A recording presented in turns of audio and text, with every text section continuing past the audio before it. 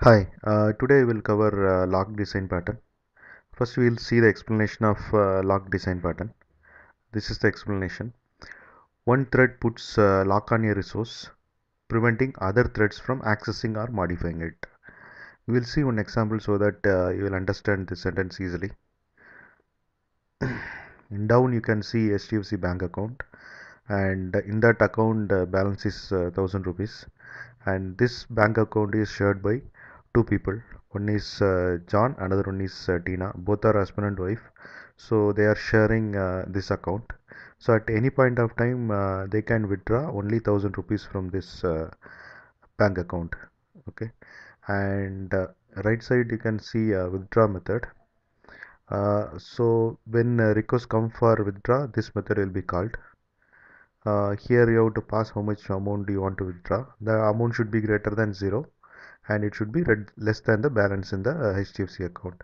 If these conditions are okay, then uh, it will uh, it will uh, it will allow to withdraw the money from the particular account, and also it will balance minus amount it will do, and remaining balance will be maintained in the HDFC bank account.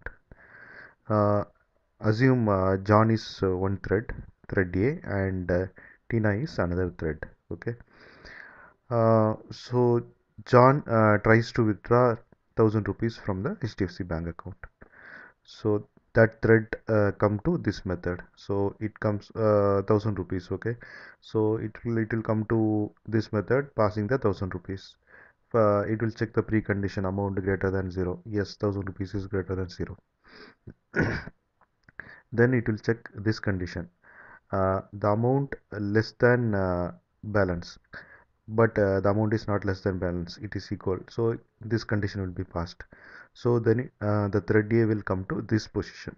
Okay, so when it comes to this position, the thread A goes to sleep mode. Suppose say Tina thread is also trying to withdraw 1000 rupees, so that thread has come, so it allows, the thread A allows thread B to take care of his their that work. So thread A goes to sleep mode at this point when it reaches the else condition. So it didn't retrieve any money from the HDFC bank, but it went to sleep mode at this point, this else condition. Okay, so till balance is 1000 rupees, then Tina comes in, and Tina also trying to withdraw 1000 rupees. This all the things are happening at the same time. Okay, so thread B enter into this method. It will check the amount 1000 rupees is greater than 0. Yes, greater than 0. It is not less than the balance. Then it comes here, and it reduce balance minus amount 1000 minus 1000 0. So balance becomes 0, and Tina withdraw the 1000 rupees. Okay, so now 1000 rupees gone from the HDFC bank. Now Tina finishes the job, so thread B goes to uh, terminate state, and thread A didn't finish the job. Okay, so thread A was in this position when it allowed thread B to execute. So thread A comes.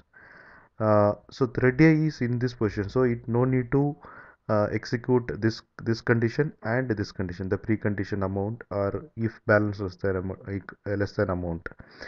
It is in this position. So now now balance is 0. 0 minus 1000 is minus 1000, and John also withdraw 1000 rupees from the bank account. Okay, now what happens, Tina also withdrawed 1000 rupees, and John also withdrawed 1000 rupees. So 2000 rupees went from the bank account.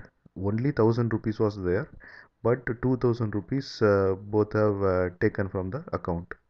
1000 rupees Tina has taken, and John has taken 1000 rupees. So total 2000 rupees they have taken from the HDFC bank account. But uh, the HDFC bank account has only 1000 rupees. So this is not correct. If two or more threads come access the bank account simultaneously, then this kind of mess up will happen, and this is not correct. So to avoid this scenario, what we have to do is we have to make this method as synchronized. So once this method is made as synchronized, uh, if thread A comes to this method, until thread A finishes the job of uh, withdraw, other thread cannot able to enter into this thread.